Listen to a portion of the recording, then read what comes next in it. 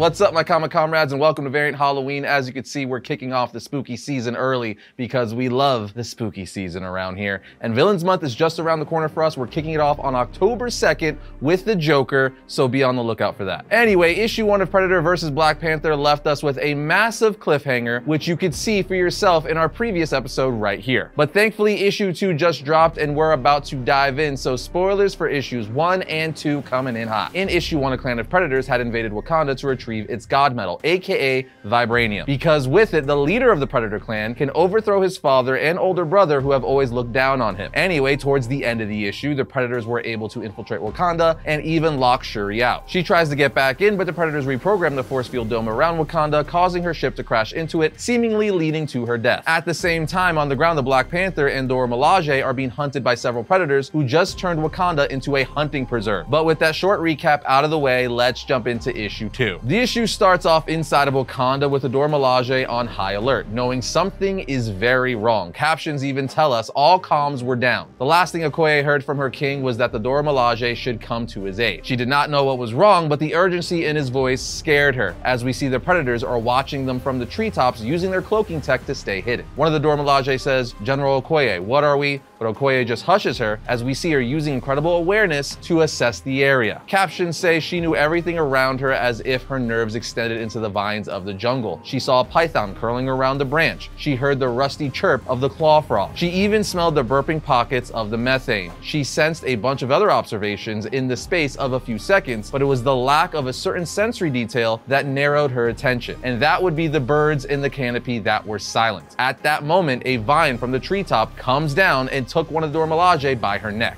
But as they look up, blood just comes dripping down on their heads, with Okoye saying, "Blunt ends of your spears, up. Fire electrical discharge now." On the next page, we see a Predator jumping from the treetops, holding the decapitated head of the Dora Milaje he just grabbed by the vine. But when the Predator lands, they're able to get the upper hand on him, with Okoye stabbing him in the chest, saying whatever that thing is, there are more of them, and then the more of them start shooting from the treetops, killing more Dora Milaje. The issue then takes us back to Black Panther, who last we saw in issue 1 was knocked unconscious by one of the Predators and is only alive because of the Vibranium weave that protects his head. Captions of the comic tell us T'Challa woke to darkness and the sound of thunder in the distance. It took him a moment to orient his bruised brain. He didn't know he had been struck by several plasma blasts directed at his head. He only knew that he would be dead if not for the Panther habit. His memories were solidifying, the cloaked presence in the sky, the dead flock of birds. One of the last things he had done before climbing into the jungle canopy to investigate further was hail the Dora Milaje on the comms. Remembering this, he calls out Okoye as he sets out to find her before ultimately stumbling upon a dead Predator, putting a face to this new enemy, but also Nala, a dead member of the Dora Milaje. He finds another Dora Milaje tied to a tree with a wire mesh, not only bound to the tree, but with its wire steadily tightening, threatening to cut through flesh and bone. Realizing this, Black Panther quickly uses his Vibranium claws to cut the mesh, freeing her. Black Panther didn't recognize the species or the technology of this invader, but he knew they could bleed. He knew Vibranium was stronger. He then asked the Dora Milaje he saved, "Where are they?" She replies, "They are nowhere, my king, but they are everywhere, as they are hiding in the shadows with their cloaking technology." That right there is what makes the Predators so freaking awesome and terrifying.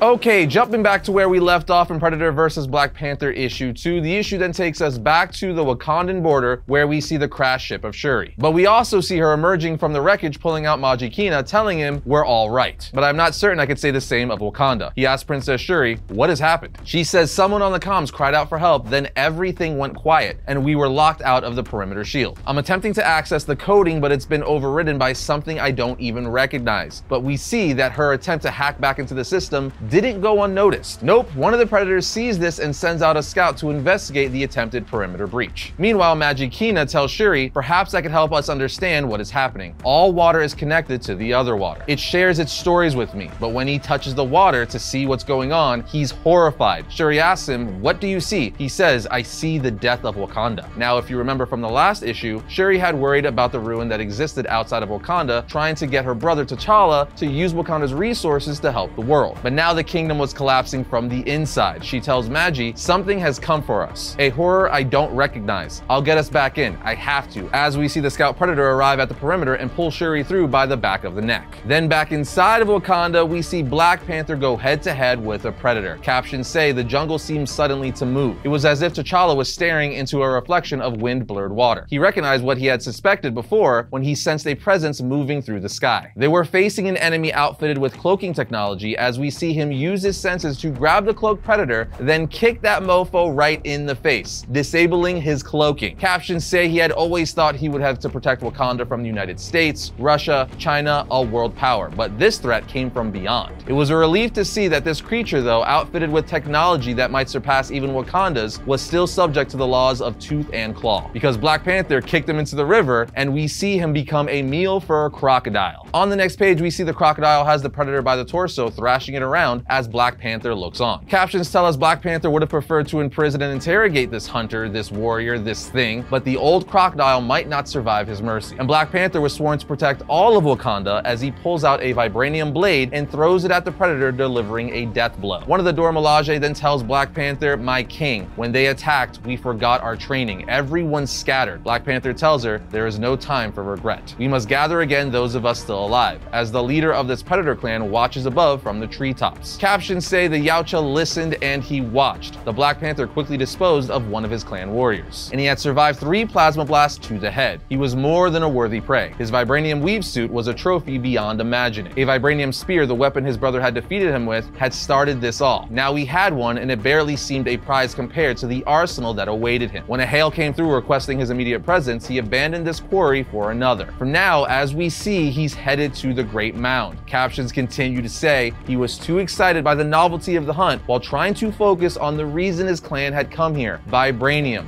god metal, the belly of the mountain was full of it. And greed took hold of him then. He imagined armor, weapons, and warships. He imagined a throne. He imagined his father and brother shamed and bloody. The patient reclamation of his honor was before him. The brief violent pleasure of his hunting could wait, as he stumbles upon all the vibranium he could ever want. And just like that, friends, we have Predator vs. Black Panther issue 2. This series has been so much fun thus far. I'm loving the fact that the Predators are after vibranium. Specifically, this younger Predator who was always looked down on by his father and brother, because like the comic is basically saying, with it, he could become the end-all be-all Predator. The thing I'm most curious about this story, though, is how they're gonna make Black Panther and Wakanda come out on top, especially now that the Predators have found their source of vibranium. Like, how do you combat that? Because they were already having a hard time fighting the Predators before they had vibranium. So how are they gonna combat that? I don't know, but the resolution is gonna have to come quickly because there's only 2 more issues left in this miniseries. But either way, I'm loving the ride that Benjamin Percy and team are putting us on, so needless to say, we'll be right back here when issue 3 drops. But now it's your turn. What do you guys think of this book so far? Are you digging it as much as we are? Let us know down in the comments. Other than that, we will see you next time when we talk about all things comics.